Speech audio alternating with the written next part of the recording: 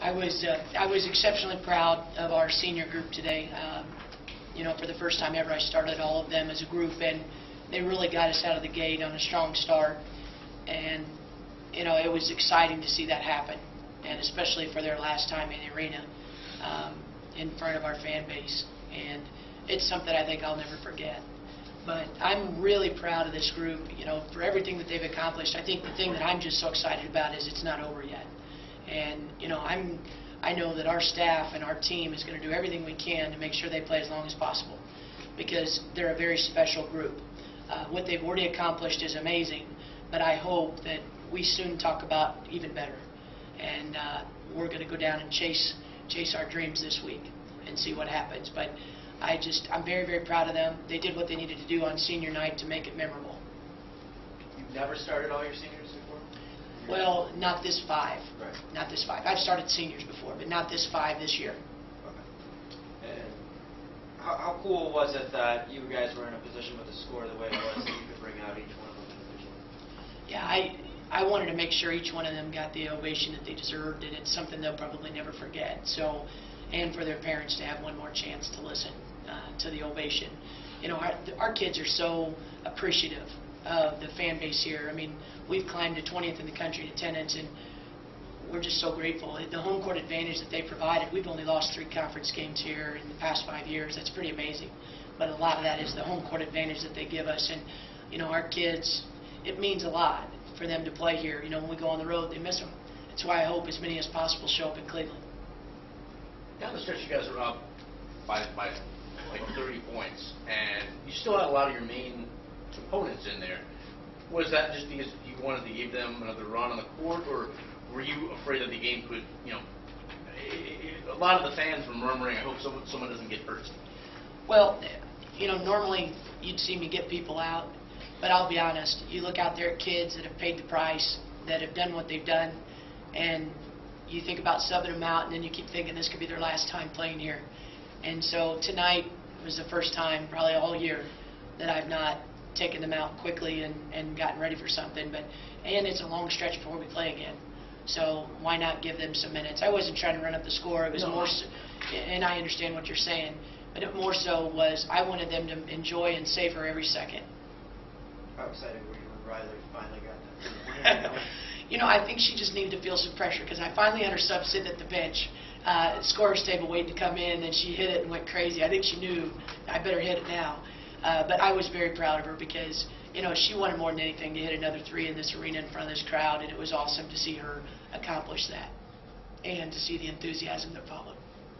Watching Nama's family come here and see her play her final game, and what is your relationship? How has it evolved over the last 5 years? What was it like seeing everything happen with her tonight? It seems like yesterday that her father was sitting in my office explaining to me what kosher meant, and explaining to me all the different holidays that we were going to make sure she observed if she was going to be a part of our program. And it's just hard to believe that was 5 years ago. I remember like it was yesterday. But last night, when I came to the men's game, and her parents had come in and they were sitting in the stands watching, and to sit with them, I would say our relationship even evolved as our team went there and we had a chance to really get to know them even better, walking in their homes and getting a chance to really experience Israel and know everything about Nama. But they're some of the nicest people you'd ever meet. And for them to trust us with her for 5 years, I'm eternally grateful for them giving up their time with their daughter. And I know they're looking forward to having her back home. Looking forward. The other girls are saying how excited they are and they wish they could just skip to the tournament. How prepared and excited are you guys? We're extremely excited. I think the toughest thing is not knowing who you're going to play for a while.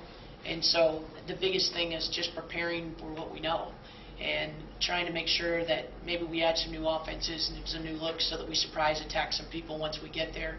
But, this is our favorite time of year, and our players, they can't wait. They were bugging me about getting over there early just so they could watch games. They're basketball junkies, and, especially our kids that are from over that direction. Riley grew up there. She can't wait to get back over and see some people that she grew up with. So, it's special. But I'll be honest, there's not going to be a practice second that goes by that I don't appreciate with this group. They've been so much fun to coach, and I hope it lasts a lot longer. Given that uncertainty with the opponent in the tournament, you feel as though this group of seniors is in the right position to keep everybody focused, given maybe season the way the season ended last year, to kind of keep the team on focus, just given you don't know who you're going to play. Yeah, I think having a veteran group has paid off in so many situations this year. And I'm so glad that we played in the 4 tournaments that we did, because we're used to having to play back-to-back days to quick preparation for the other teams. But we also earned the advantage of having some rest. And so we should come in there with fresh legs.